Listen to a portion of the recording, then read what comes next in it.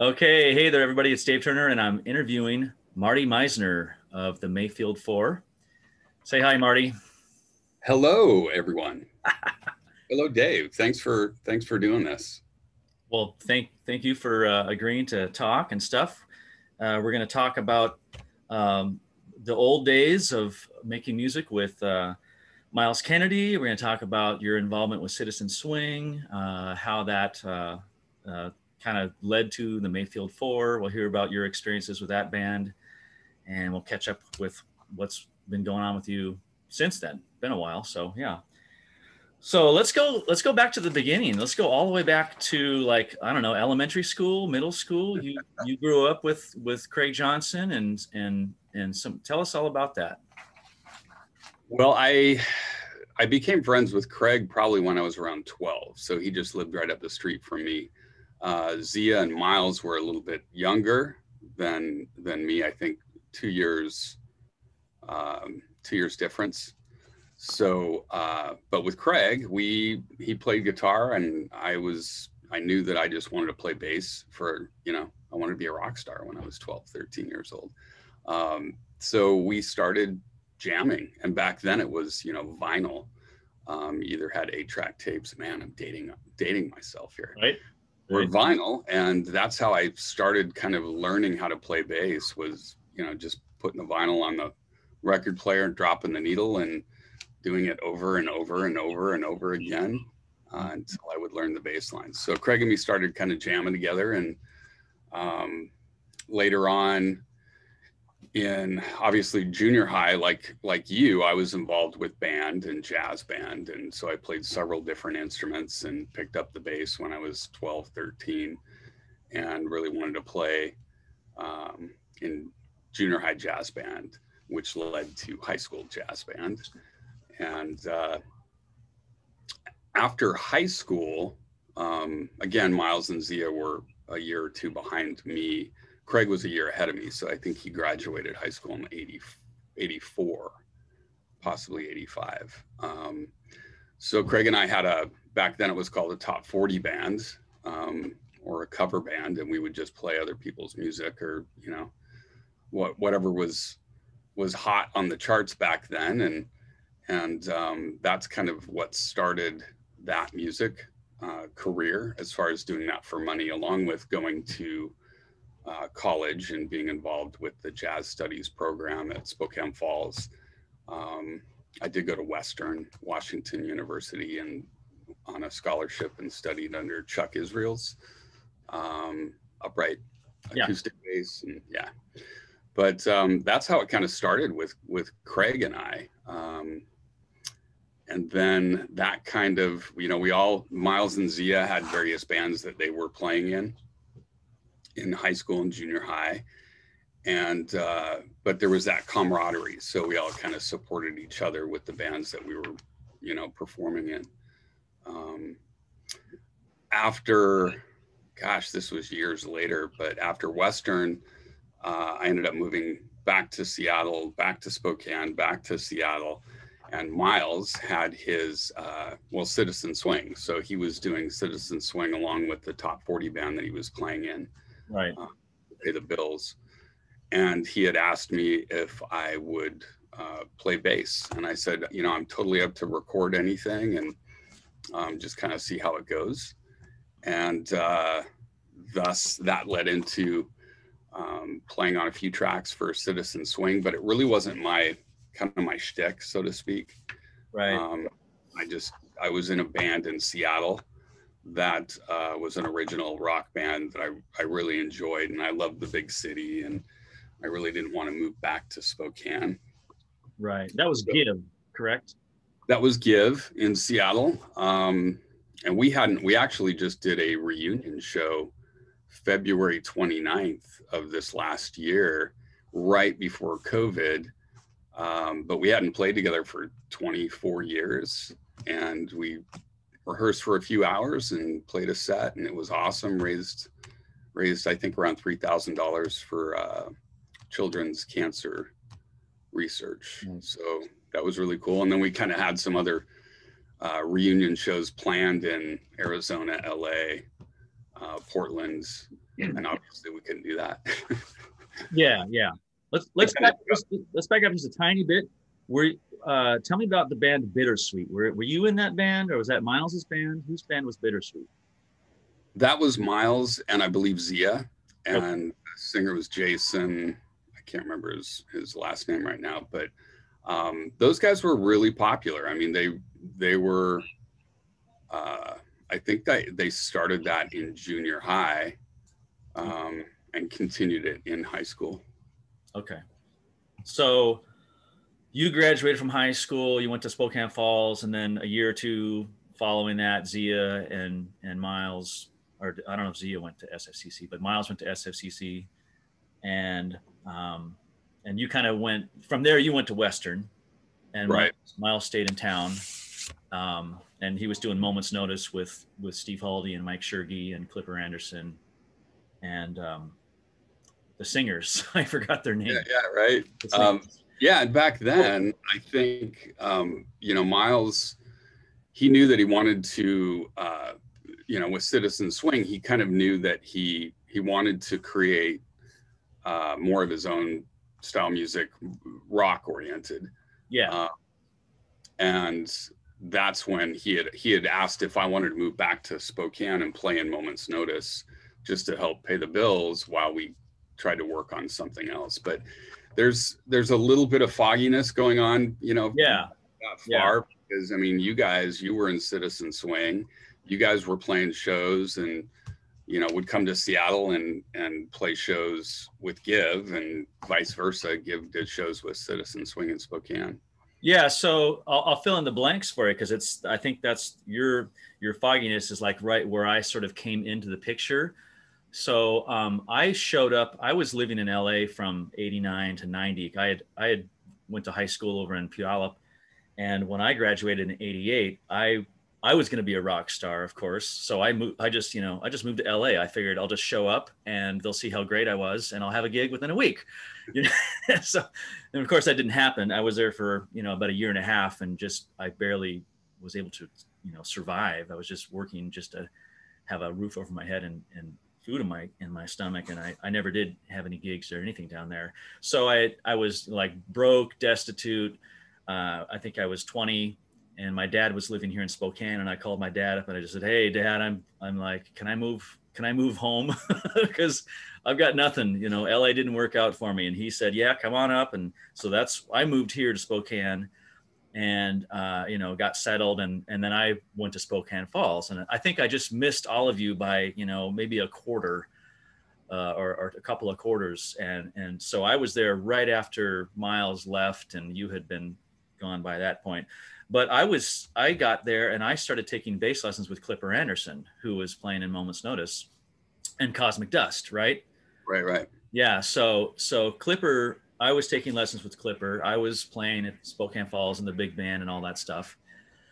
And that was about the time that, I went and saw Clipper play at the top of Ann Kenny's to see Moments Notice. And that was the first time I ever saw Myles and Mike and stuff. And then that was about the time that Clipper decided to move to Seattle. And so, so when Clipper moved, Jim Templeton offered me the bass chair to Cosmic Dust. And so that's when I joined that. And that's when I actually met Myles. And, we did our little jazz gigs at Hobart's over on 4th Avenue and stuff like that. And so I think in the meantime, that's when he was talking to you about, Citizen Swing, which I don't know if it had been named at that point or not. I think originally it was the Myles Kennedy Band, right? Does that sound kind of familiar? They didn't. Yeah, I think they had chosen Citizen Swing because but I'm not sure, because there was management involved and kind of one direction that she wanted to go and one direction that Myles wanted to go. But well, there's that video interview that's on my channel that aired on, I think it was like KXLY Channel 4. It aired in 1996, and I recorded it when it came out, but Myles talks about, Carolyn wanted to call it the Myles Kennedy Band. He was like, no. And so somehow Citizen Swing, I don't know if Craig came up with that, or I don't know. I don't know. So Clipper moved away. I got the gig with Cosmic Dust. That's how I met Myles. and at the same time you were, laying down tracks for some of that. So you did the bass line for You See It, right? Yeah. That's you. Yeah. So tell me about how is that the only track you played on? I think there were a couple other ones, but I don't remember. I haven't pulled that CD out for so long. Because there's a couple tunes that have like a key bass part, and that like Steve Haldy laid down, I think, and maybe you doubled that at some point, and then it got removed. I don't know either, because from listening to it, I mean, you're on that track. I don't know that they gave you credit for that though. I'm not sure, but everything else is either me or like Steve Haldy played a keyboard bass part. So I don't know if maybe you laid some tracks and they didn't use them, but what was it like to go lay that track down for You See It? I mean, it's a really funky song. Was that something that you were like, was funk kind of in your wheelhouse, or was that kind of outside of your comfort level? Or tell me about that. I think back then, being involved with the Jazz Studies composition program at Falls, I was probably like you. I was playing my bass for like 8 hours a day. Yeah. So I was in all different kinds of groups. I was in a fusion group, big band, a trio, lots of different style groups. And I loved funk, and I really was into kind of the slap bass thing. Okay. Back then, it's kind of weird because I'm left-handed, but I do everything right-handed. So when it came to funk, it's like my right hand didn't want to be as fast as I wanted it to be. Yeah. And I don't know if that hindered me, but playing bass on that song, one thing that I've always tried to do is really go off of a singer's melody, and kind of accent that along with being able to lay down, kind of the bottom end with the kick drum being married to the kick drum and snare. So I just kind of came up with that bass line and modeled it around Miles's vocals, right? And just tried to kind of be a little funky. But yeah, during that time, my bass, where I would wear my bass, obviously got lower and lower and lower. Right. And that gets tougher and tougher and tougher to do. Yeah. So I kind of fell out of going that funk route and the fusion route where you really thrived. I mean, you're an amazing bass player, and being knowledgeable with reading music and composition obviously led you to the career you're in. I always told myself, by the time if I turned 30 and I wasn't in a signed band, I would pursue my teaching degree. Yeah. So, and that just obviously didn't happen. Life happened, right? Instead. Yeah. Well, I'm pretty sure that you tuned your bass down to E flat for that track, right? Because it's in E flat. Yeah. It's in concert E flat, but that bass line is terrible to play in E flat. I am almost sure you must have tuned down for that. I'm pretty sure I did. I know we had talked a few years ago about, the transcription for that song, and yeah, to be honest with you, it just kind of fell to the side of, priorities and everything else. But I'm pretty sure I did. I mean, I know later on I did a lot of odd tunings. Okay. The sizes of strings, I would play a 5-string set, but I would lose the high G. Yeah. So I would have a 130 E string. So, oh wow, okay, yeah. And use a hip shot. Yeah, I had a bass tune BEAD for a while because I didn't have a 5-string. I had a second 4-string, so I had a bead bass for the low stuff and a regular bass for everything else. But yeah, I remember when I was learning your bass line for that song, and we were in standard tuning, and I'm playing it on a 6-string bass in E flat, and it was just a nightmare. It was a nightmare. So I sort of adapted your line. I kind of got the gist of it and the highlights of it, but I don't think I ever played it, exactly as you did. I think it was just too unwieldy in E flat on a 6-string bass for me to ever do all that stuff exactly the right way. So I say I adapted it to work. Yeah, that's good. I mean, even later on in my music career, I would tune to like GC. Okay. Yeah. Kind of, and use a hip shot. So a lot of times I've seen people try to pull off the bass lines for Mayfield stuff. And I'm like, wow, they're really, working it Right. Yeah. instead of using the alternate tunings that I did. Yeah. But I've had people message me like, how are you doing this? And I'm like, it's just No telling. But that leads in to my next question. One of my favorite bass lines of yours is on Mars Hotel. I just love that bass line. Can you tell a little bit? Can you tell us what tuning you're in for that, and maybe tell us a little bit how you came up with that line? It's a great line. Thanks. It kind of evolved in the studio because the original bass line that I had it wasn't as busy.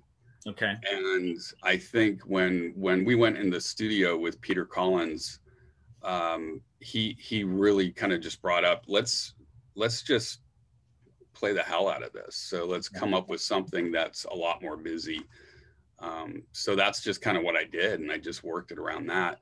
I believe my tuning, I think I'm a low, it could be a low B. Okay. But I did a lot of stuff with just tuning down a whole step on my E string. So it could have just been tuned down a whole step to D. Okay. But again, I haven't played those songs for so long. Right. I have a notebook with all of my notes in it, as far as tuning and different things like that. But I haven't gone through those for so many years. Yeah. So when you were doing all that stuff live, did you have 3 or 4 basses at the ready with all the different tunings, or did you just do it on one and just relearn it in standard tuning or something? I had 3. Well, I always had at least 2 basses. So one would be in standard with my hip shot, and then the other one would be in a different tuning with the hip shot also. Okay. So yeah, I was pretty much ready to go with depending on what song that was. Right. Okay. Okay. Well, so let's kind of keep going in time. So you laid the track for the first Citizen Swings album. You didn't want to move back to Spokane. Your band Give was doing great over there, and so I was in Cosmic Dust, and I had heard, I don't know, it was the early '90s, so I don't remember how I heard, but I had heard that Myles was looking for a bass player, and I was like, wait a minute. Why isn't he calling me? So I called Myles up and said, hey, I heard you're looking for a bass player for like an original music project. Would you consider giving me an audition? He was like, well, yeah, I would. I thought you were kind of more of a jazz guy. And I was like, well, I like jazz, but I like, I like rock bass and stuff too. So I did the audition and I joined the band and tracked the rest of the record. And that's how that went along. And so we did some gigs with you and back and forth to Seattle and all that business. But how things go on, we made that first record. We had the management group and we weren't happy with where they were wanting to take us. And we kind of got out of that contract. I think we had to buy ourselves out of the contract. And then we started self-financing our second CD. And that just took forever. I think it took almost 2 years from start to finish to get that CD made. And it just seemed like we lost so much momentum. And, that was the same time that it was Nirvana and Soundgarden and Pearl Jam. And we were just not fitting in with the sound, the Seattle sound. And I keep thinking to myself, just 95 or 96, the Dave Matthews Band came out with all that stuff. And I think if Citizen Swing had just been a couple of years later, who knows what would have happened. But yeah, well, yeah. There was a lot of bands. I think it was it 311? There were ska type bands that were really popular, and with Citizen Swing having a horn and keyboards and things like that, you guys were rock, but still also kind of that fusiony sort of sound. So it was more complex. Yeah, but that's what it all comes down to, is kind of timing. Mm-hmm. Yeah. And so as the months and years went on, it's like we were trying to get gigs down in Portland and Seattle, and no one would book us anymore because they wanted to hear our CD first. And our second CD was just stalled out in post-production or something. And I think it was the summer of '95. We were driving, and this is a story leading into where I'm going to have some questions for you. But summer of '95, we're driving back to Spokane from a gig. and Myles has a cassette tape, and he says, "Hey, everybody, do you want to hear? I've been jamming with Marty and Zia. You want to check it out?" And he pops in this tape, and it sounded like Led Zeppelin stuff to me. I mean, my memory is really fuzzy, but I thought to myself, Myles is writing songs with other guys now. We can't get a gig anywhere. This doesn't seem like things are going the right direction. And I don't know if anybody else in the band kind of had that light bulb go off, but I kind of knew that the days were numbered for Citizen Swing when he popped that cassette tape into the stereo. So do you remember making that tape? Can you tell us what was on that tape, the story behind it? How'd you get together and write? What songs were those?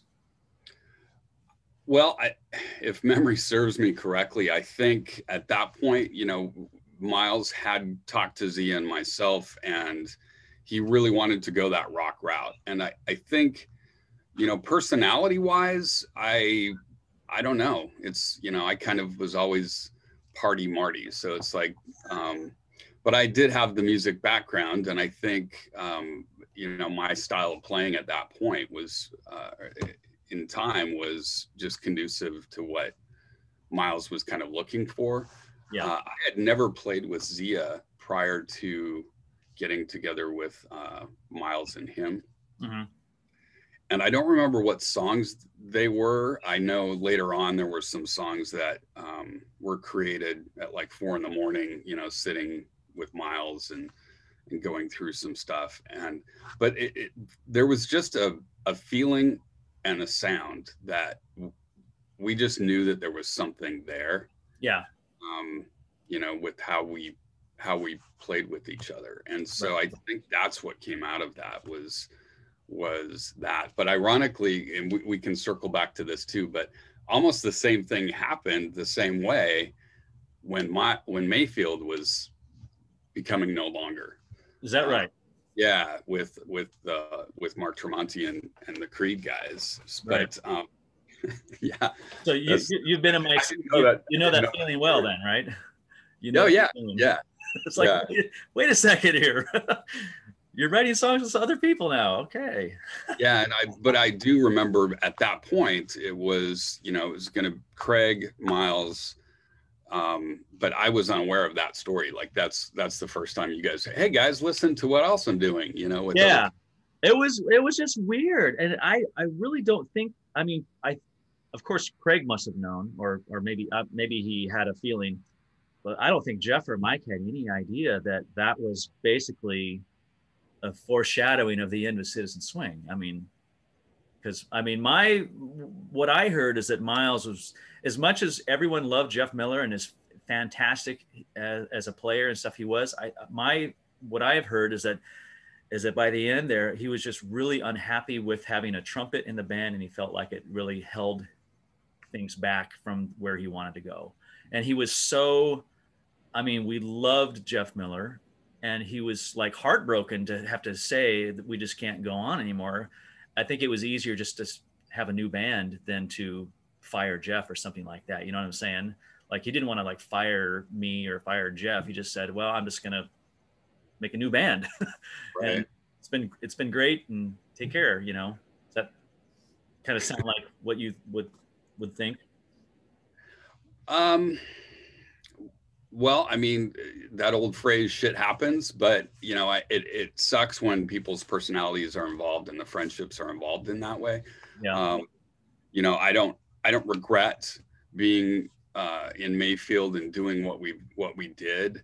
Yeah. I think how things laid out the path to get there, like hearing this story was a little, it hurts a little bit, but again, that's kind of the same thing that happened after Mayfield. We were trying to get off of the label. And ironically, the same thing kind of happened. We were on Epic, and at the time, Sony had Epic and Columbia, mm-hmm. and they were sister labels, and they weren't supposed to compete for the same artist. Right. But,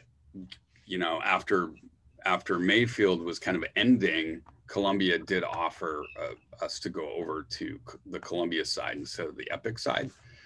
But they wanted to change the name of the band to the Myles Kennedy band. Oh. And Full Myles, circle, right? right. And Myles didn't want to do that. And, either did Zia and I, because at that time, at that point, we had let Craig go. We had different management, and it was Myles, Zia, and myself. And so that kind of panned out, and it took a long time to be able to get off of the label to figure out what we wanted to do. And during that interim, Myles had been talking with Mark Tremonti from Creed, who was starting a new band without Scott Stapp.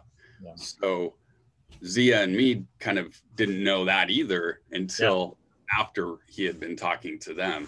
And I think during that time, it was easy for Myles to just kind of go that route, kind of like the same thing that happened with Citizen Swing. It sounds very familiar. Yeah. So, so going back a little bit here. So Myles plays that tape for us. We hear that. I had just gotten married, to my wife, Jenny, probably 5 months prior to that. And she was like, by this time, she was like, Dave, are you ever going to make any money in this band? Because you leave for the weekends and do these gigs and you come home broke. And I was like, yeah, you're right. This is really not working out the way I wanted it to. And then I heard the tape and I kind of like saw the writing on the wall. And that's basically when I told the band that I was going to be leaving the band, just because it just seemed untenable to continue. We weren't getting anywhere. We weren't getting any gigs. Our CD was just taking forever to finish. And Myles is writing music with you and Zia. And so I said, look, guys, it's been a great run. And I love you all, and it's been fun, but it's time to move on. And my last gig was in like November of '95 with them, and I think it might have been maybe another 6 months tops at the most before Citizen Swing was officially broke up. And then it was like Mayfield Four, like the next week, bam, you guys are in the clubs. So tell us about that story. Fill in that gap there from the end of Citizen Swing, the cassette tape, the demo writing, the songwriting at 4 a.m. How did that get into Mayfield Four just taking over, picking up where Citizen Swing left off and just taking over and continuing on that tremendous amount of energy that Myles has? Well, again, I think we just knew that there was something special, with all four of us, and just by jamming and kind of creating music, and then Myles, actually starting to be able to write songs around that. So a lot of the songs just evolved from us jamming, and then Myles would take it and refine everything.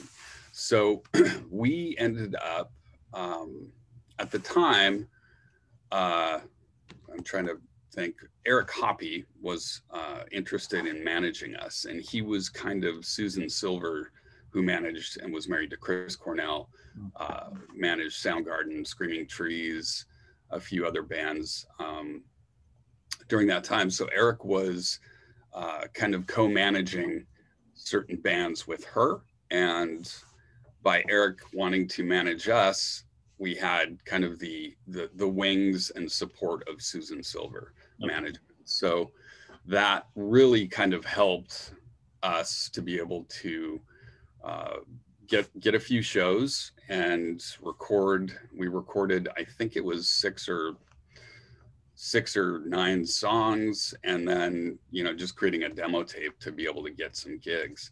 But things really took off super fast for Mayfield, and I think we ended up having about 8 different labels that were interested. And then we went to New York several times to meet with different labels, and we pulled the trigger with Epic just because we loved the fact that the president of Epic came to one of our shows in Seattle, and normally a president of a label never goes to see a band in a club. Yeah. And plus Pearl Jam was on Epic, and so we really wanted to kind of be able to follow that path. Yeah. And knowing that the label really wanted to work with us on a grassroots label, or a grassroots, kind of level and plan. So that's why we ended up going with Epic. Now, little did we know, our A&R team signed Macy Gray at the same time. And at that point, plus Richard had left Epic and they had a new president. So we were kind of scared. We were in the studio working on the first record.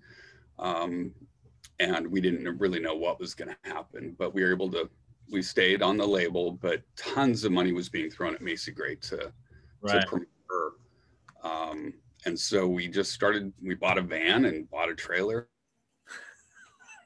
Sounds familiar. Started touring the country. I think we did. Sounds familiar. Yeah, I mean, I think we did like eight tours across the U.S. and 2 or 3 of every province of Canada. But just trying to really just build up our following. Yeah.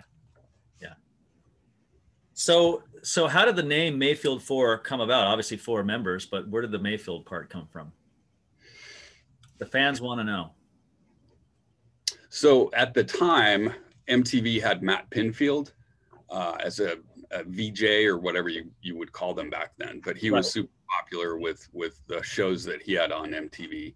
And there was a band called Juliana Hatfield, and it was Juliana Hatfield 5. And so we just kind of tossed around, how do we say there's 4 people, and we also love Curtis Mayfield, but I don't know, it just kind of happened. But it was based upon Matt Pinfield, Juliana Hatfield, and Curtis Mayfield. And at the time there was a band, one of the guys in Tears for Fears, I think he had a band called Mayfield. Okay. And so we threw the 4 on it. Gotcha. All right. There's the official definition or the story. Not a county in Spokane that we all lived in. It was nothing like that. It just kind of, Good. Okay. Well, so we'll take a little pivot here. So when I left Citizen Swing, I went into a real state of depression because I felt like, I lost my band brothers and no more gigs. And I was really bummed out that it didn't really work out for us. And I really missed making music with everybody. So I don't, maybe you can relate to this too, as part of what happened with Mayfield or whatever, but I was like really probably 2 years just super depressed about how it didn't work out. Did you feel something like that after the Mayfield Four sort of dissolved and everybody went their own ways? Definitely. I mean, I think, the way Mayfield disbanded was a little odd, but, there was a lot of turmoil that was going on during that downtime of trying to get off the label. Are we going to keep creating music together, Zia, Myles, and myself? Or, is this it? So, but I know that I did the same thing. I went through a massive time of depression, and I did a lot of self-medicating. And there's a lot of things that have happened in my life that kind of, it's like, oh shit, can something else bad happen? What else can happen? It's like I feel like my life, as a bass player in a band that was somewhat recognized, we weren't platinum or anything like that, but that was part of my identity. Yeah. And so even during that time, it's like I performed with Jim Boyd from Spokane, amazing artist that he unfortunately passed away also. Yeah. And Annie O'Neill, who's from Spokane, she's in Seattle. I did some shows with her. I worked with a producer for Disney and Nickelodeon actors that were artists. So I was able to play some music, but that identity for Mayfield and what I, truly loved was gone. And so along with a lot of other things happened. I broke my back in 3 places. My father was dying of pancreatic cancer. There's so many things, but, again, I was self-medicating. So at this point right now in my life, I mean, I'm a recovered alcoholic. I know that if I look back then, I used alcohol and some drugs as just to self-medicate. And that kind of became part of my destiny up until about 7 years ago. Yeah. But, you know, it really messed with my life and my reasoning and everything else. So I haven't actually even communicated with Myles for years. I've written him a couple letters. I've talked to our old attorney, you know, just trying to resolve some things or make amends. Yeah. Because even to this day, I don't know why things have transpired the way they have. Yeah.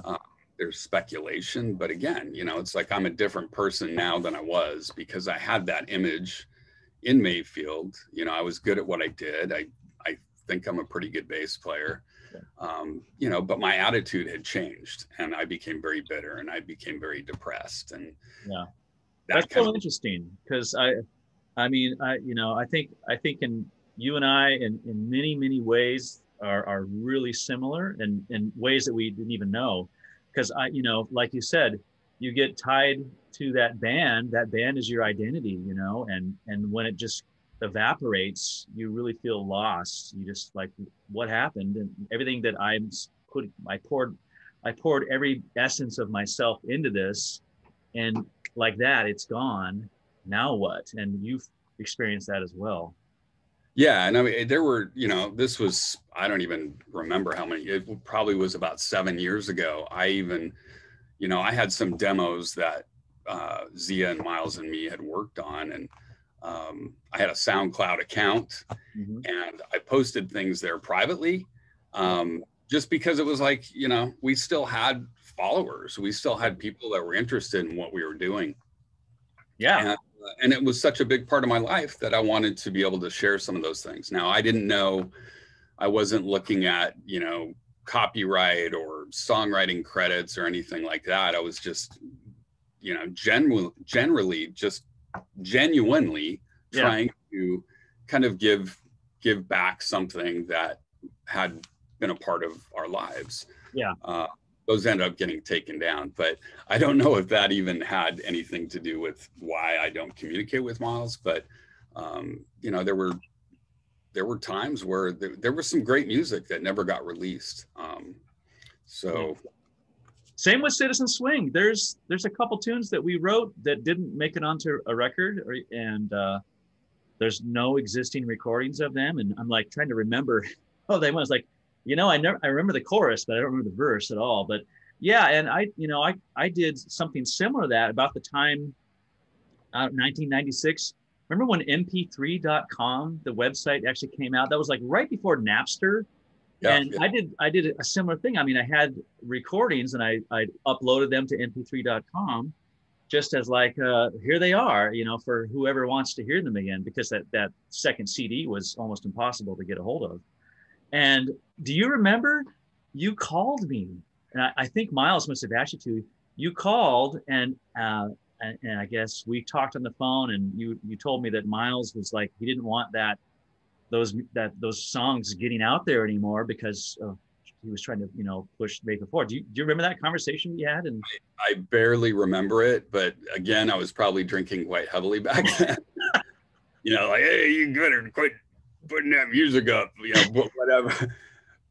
But I think I do remember slightly that. I think, you know, it must have been communicated in some way. Yeah, I mean, I don't even know how it was so rudimentary technology then. I don't even know how people would have found the music on mp3.com, and B, how Myles even heard about it. I mean, it's just like, how did that happen? But it's so interesting to me. Same with SoundCloud. It's like, I didn't know, you know, technology wise, it's like if I put something up on private, it's like, I didn't know that it could be downloaded or pulled from that, you know? Yeah. So, it's interesting that you and I, not only did we have the same sort of experience with the dissolution of the band, but our reaction to that was the same thing. We want to share this music and sort of preserve it as long as we can in almost identical ways. That's just fascinating. I never would have guessed. Yeah. And, I even think, looking back, it's like when we let Craig go after the first record, it was because we thought we were supposed to go a different direction. And there were some other things, with personality wise, traits that Craig had. I love him to death. I hated him for a while. And, it's unfortunate of his death. Yeah. Same with Jeff Miller. Yeah. But, we thought we were supposed to go this direction. In fact, that's why we even let our old manager, Eric, go, because we thought we were supposed to be molded into what was conceivable by the masses. And I think if we look back at what actually happened, we really kind of lost our way in a sense. Well, let's talk a little bit about Craig. I went a long time before I got a chance to talk to Craig again, just because, I moved and we lost touch and stuff like that. But I eventually did get back in touch with Craig, I don't know, 2002 or 2003, maybe. And over the years, we visited and stuff. And I asked him his side of the story because I remember I went to Pig Out in the Park. It must've been 98 or so. I don't know exactly, but it was, you guys were playing Pig Out in the Park, and I went down to see the band, and Craig was not there. And so afterwards, Myles was at the meet and greet or whatever. And I asked Myles, where's Craig? And the answer was, well, it just didn't work out, which I thought was, a very polite way to not tell the truth. So, I asked Craig what happened, and Craig's story, Craig's side of this whole thing was that, personalities, the business had changed people, and it was, it was more about the business than making music. And it just, there was fisticuffs and fighting and stuff like that. And it just, I don't know. What's your side of it? Let's hear your side of it. As much as you want to talk about. Yeah, you kind of hit the nail on the head. There were personality things. There were certain things that Craig did that weren't conducive to the band at the time. He was hard to.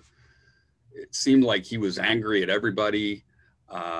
He threatened to punch me several times. It was just, there were some crazy things that were going on, but I think it came down to we almost feel like he wasn't pulling his weight, so to speak. But with loading and unloading and those kind of things, and I think the business did change us in a sense.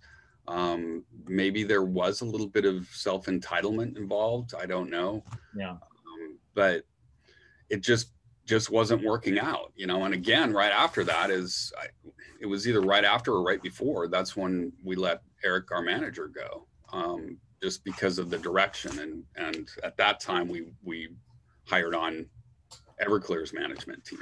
Okay. So, but back to Craig, I think, it's unfortunate. It took me a long time. And again, that was when I was heavily drinking and stuff, because it took me a long time to try to reconnect with Craig, just like with Eric. I mean, I even tried to reach out. I was going to drive to Spokane just to see Craig, just to hang out with him. Mm-hmm. And this was probably 2 weeks to a month before he was killed. Yeah. And I was, when I heard that news, it was like, oh my God, I can't believe that, because I just wanted to reach out because, I'm in my 50s now. It's like, there are certain things of life lessons that I've learned, and there's certain things that happened that could have been different, but they aren't. And I can't change the past, but I can try to resolve issues. Yeah. And that's what I had wanted to be, reaching out to Craig for, is just to kind of come back and say, hey man, I love you. Yeah. So it's unfortunate though. Yeah. But. Yeah. I had just sent him, I usually would get together like once a year over the summer just to have a beer. And I had texted him that summer and said, hey, you can be around, we need to get a beer and stuff. And he was like, I'm really busy right now in my cabin or something like that. And we never got a chance to grab a beer that year. And then that September, just tragedy. So I miss that. Yeah, definitely. And then even with Jeff, you know, it was like, that Yeah. was so sudden. Yeah. And, you know, I knew Jeff back in the day, you know, Yeah. from college, and you guys performing with Citizen Swing, and um, you know, it's like, that's why I did go to Craig's, you know, Yeah. wake or celebration of life, and I did go to Jeff's. Yeah. It was unfortunate that nobody else Yeah. went, you know, like I would have expected, you know, Yeah. kind of supporting the people that helped make or create who you are as an individual, or even from your past experiences. Yeah. That was, And that for was, me, it's yeah, I was easy. awkward. It was an awkward non-presence, you know, awkwardly not there. But did Zia go to, I know, was Zia at Craig's celebration, or was it No, just, no? no. No. That's unfortunate. Yeah. Yeah, I mean, it's, you know, it's like, again, going back to when Mayfield broke up, it's like, I think a couple years had gone by, and I reached out to Eric, and then a year or so after that, then Myles, and I think Zia did, but that's how Myles and I communicated, was through our old manager. But Okay. just after all that time to go by, and Yeah. not kind of remember the people that were involved in your life at those points. And as time goes by, we want to heal, and we want to be able to, you know, show our respect and Yeah. whatnot. That's, you know, and Yeah. knowing Craig since I was 12, it just made sense for me to want to be a part of that, his celebration of life, Yeah. and be there and supportive. Yeah. So again, here's another sort of parallel thing, is that, you know, I reached out to Myles at around that time that Craig left the band, and I wrote him a letter just like you did, and, you know, hey, how you doing, and what's new, what's going on, and, you know, blah blah blah. I've got you know, my family's doing good. I've got a baby boy, all that kind of stuff, and I never heard back from him. No reply, no anything. So I think, you know, once again, you and I are almost in the same sort of boat. It's like I think I think we feel the same types of feelings as part of music making, as part of being in a band. It's just a real deep emotional core of who we are. And when that music goes away, or when those people are no longer in our lives, I think you and I just feel it so deeply that it's hard for us to almost function without those connections. I think a lot of people who are not musicians, you know, or artists, may have a hard time relating to that. Just how much of ourselves go into our music that we make with other people. I think that's a really great connection that you and I have. I didn't even know. I mean, what a great discovery to make. Yeah, no, definitely. And it's, you know, it's like, again, being in my position up until 7 years ago, it was like, you know, seven years ago, I had a choice to make. And it's like, I can go back and try to make amends with people that I've wronged. And um, it's not like I even need an answer, because some people don't want that, which I can totally respect that. But you know, I just feel like I wanted to know, hey, did you receive my letter? Because it was very long. It was very heartfelt. Yeah. I wish you the best in your life and everything that you do. And, you know, I did go to see Myles perform in Alter Bridge in Seattle, which was February 27th or something like that. And I don't think he knew that I was there. Right. I just went to be supportive of the friends that I was with. Plus, I was doing my reunion show 2 days later. So, Yeah. but you know, it's tough because we have a lot of mutual friends that are friends with him. Yeah. I thought I was still friends with Zia, but apparently I can't. He won't accept my following him on Instagram. He blows me away. But Oh yeah, man. he's a very private person, and I can totally respect that. But you know, that's a big part of my life, and I'm not going to lose that. but it would be great to be able to all connect again sometime. Yeah. You know, before we're all in walkers and right. with instruments. Hey, check out this bass line. Back when I could play the bass, do something like this.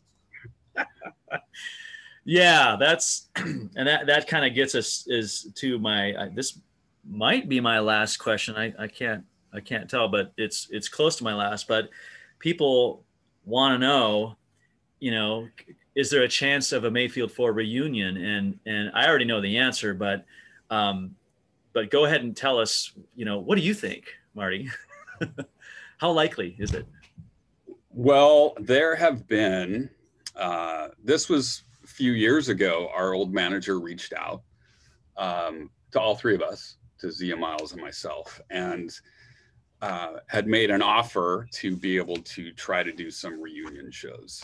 Apparently there's certain parts of the world that Mayfield is very popular, and I'm sure that you know as well, Citizen Swing is popular, or anything that Myles did is sought after or whatnot. But there are several countries that we could be able to do some shows in. Right. I don't know now, but this was several years ago. So we tried to communicate about possibly doing some shows, and that just didn't pan out. So I think, you know, again, I never communicated with Myles directly. It was through my old manager. Right. And Eric still communicates with Zia and Myles once in a while. But at this point right now, I would totally be up for it if everybody else wanted to do something like that. But I wouldn't hold my breath. Yeah.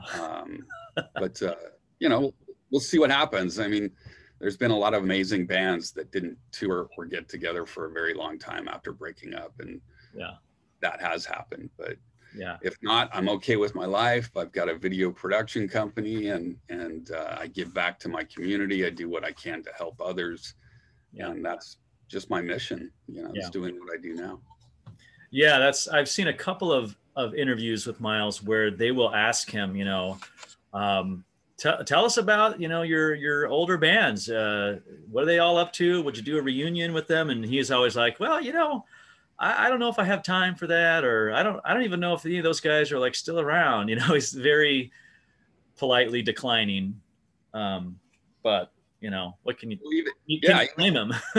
Right. Well, even with Myles's solo projects, it's like I would have thought that, you know, either you or I might be able to play on something like that, but apparently that's just not in the cards. Yeah, I mean, when he's not doing Alter Bridge or Slash or Led Zeppelin or his own stuff, I mean, yeah, you're right. There's no time for that. But he did have Zia come back and do a track or two, and not you. And that's gotta sting a little bit, right? Well, again, it you know, there were a lot of things that I did that I probably don't even remember, and that's again why I wanted to reach out to Myles, just to kind of solve things and be like, man, you know, I love you. I screwed up maybe a few times. Remind me of something I did, but again, I was in a fog for a very long period of time in my life, and you know, I've done what I can. Yeah. So I wish, you know, I have no ill feelings towards anybody. I still love those guys to death. And, you know, I still follow Myles and see what he's doing and what he's up to. And I do too. I mean, you know, I look back, it's been 25 years for me. And my memories of those times is just, we were just young kids and we were having the time of our lives and just going out and playing shows and trying to take over the world. You know, you just have that feeling that you're young and you can do it. You just got to work hard. And we had a lot of fun and we made a lot of good music together. And those are great memories to cherish. And I think you probably have, you know, very similar memories as well. Oh, yeah, definitely. You know, that was a big part of my life, and it's something that I'm still very proud of. Yeah. So, and I'll take that to my grave. Yeah. So, any other stories to share from the back in the day, the on the road, anything that, like, you know, sticks out as a memory that you'll never forget that was just so great or fun or amazing?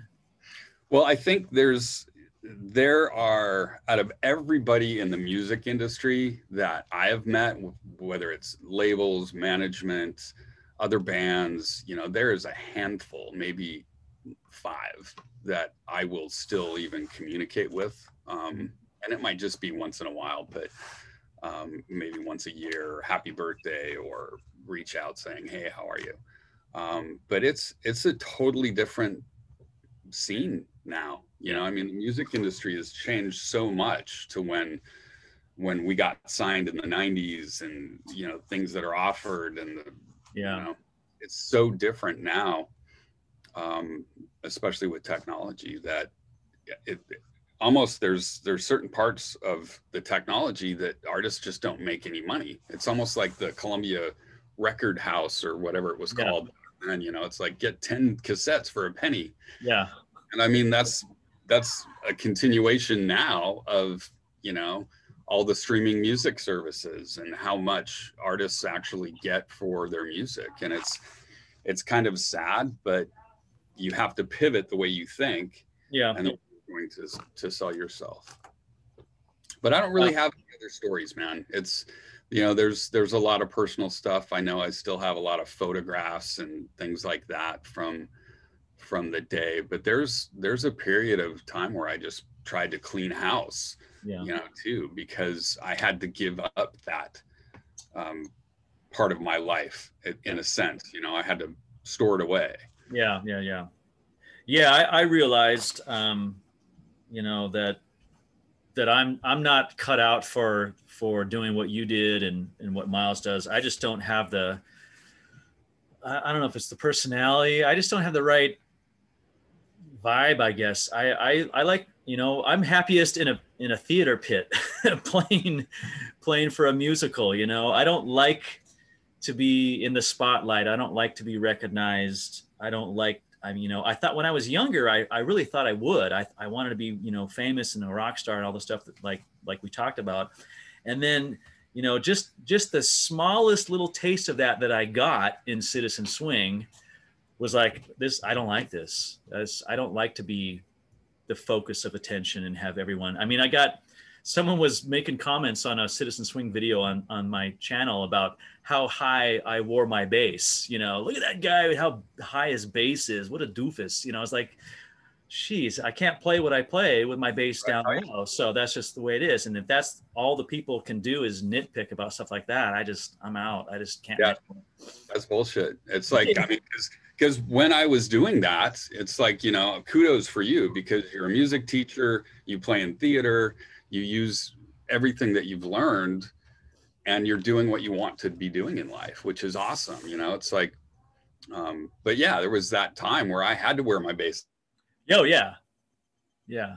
It's up that high. Yeah. There was a time where I needed it low to my knees, but it's again, I think finding that niche, like being a creative like yourself, it's like, for me, I'm not doing music really at all. I've had a few people reach out to maybe record some bass lines for them, but I'm doing what I love to do. And I'm still a creative working with video and video production. Yeah. And it's just that different outlet. And again, it's like, I still have a bass hanging behind me. So once in a while I'll pull that down and play something. And, I'm just grateful and thankful that I've done what I've done and accomplished what I've accomplished. And I think it's made me a better human now because of that and because of my failures. Sure. Yeah. Yeah. That's what I tell all my students, is that you learn by making mistakes. If you don't make mistakes, you're not going to learn anything. So you got to embrace those mistakes, embrace those failures, because that's the only way you improve. So, but, well, I think what we'll do is I'll stop recording, and then we can just chat real quick so I can follow up. So I think we'll close out, unless there's anything else that you want to mention. I think we'll call this interview good. Yeah. Anything? Yeah, I don't think so. Thanks again for reaching out and for putting this together. It's great. It's been great keeping in contact with you over the years too. Unfortunately, it's been at a few different funerals. But It's awesome. You're a great person, and thank you for reaching out to do this. All right. Well, don't go away yet. But okay, everybody. This has been Dave Turner and Marty Meisner chatting bass and the history of the Mayfield Four, Citizen Swing, and Myles Kennedy music projects in all their formats. So thanks for watching. Don't forget to hit the thumbs up button and please subscribe. Okay. All right, Marty, take care. Don't go anywhere. I'm just going to stop the recording. Okay. Bye-bye.